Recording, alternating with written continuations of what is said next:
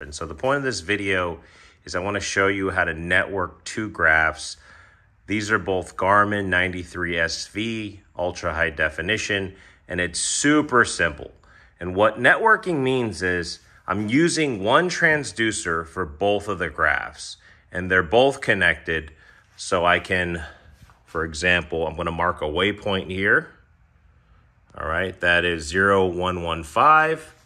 And now it shows up on this other graph, 0115. Now, some of you may ask, why do you need two graphs? And the answer is you don't need two graphs. This is totally overboard, but something that I wanted to do. And I'm probably at some point in the future going to be going to, forward-facing sonar.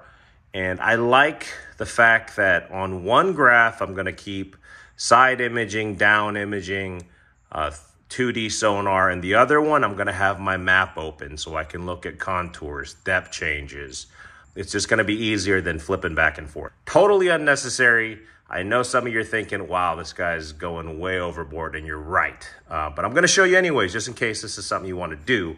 And it's very simple. If you look on the back, this is the one connected to the transducer. So this red is your power, orange is transducer, and this is your Panoptix cable or your network cable. It's basically a Cat5. You can use a Cat5 cable, but this one that Garmin sells is waterproof and pretty inexpensive, and it comes in various lengths. This is 6 feet. That's all that I need since they're so close together. And so all it is this network cable. So I have it right here. I got it all nice and tidy. But it just runs to this same Panoptix port on the other graph. And on this one, like I said, you're sharing transducers, so you don't need one here. So you just put the cover on it.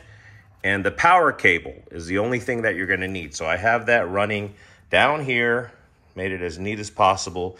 And what's cool on a side note about Old Town is it comes pre-drilled with through holes there, and then also one for your transducer here. There's 3 cables here. 2 are power cables. 1 is a transducer cable.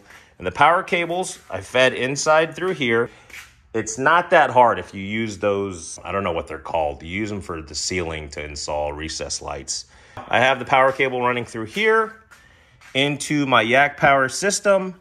And now that I have 2 graphs, what I've done is use the Naqua SmartLink connector here. So that's the SmartLink connector, and this allows you to connect 2 batteries, and it's going to automatically switch between one to the other once the battery is depleted in your primary source. So I have a 20 amp under here and a 10 amp for a total of 30.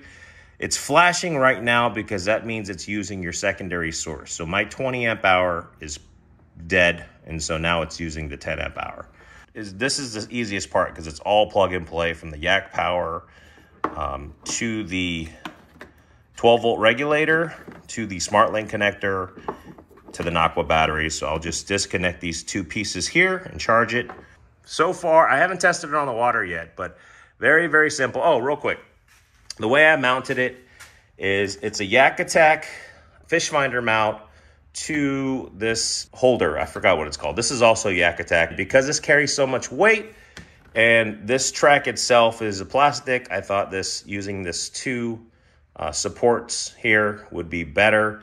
On this one, it's just a single to a Navarre handle. We'll see. I think it's going to work well. But if you have any comments or questions, leave them down below. As always, thanks for tuning in. Until next time, take care, guys.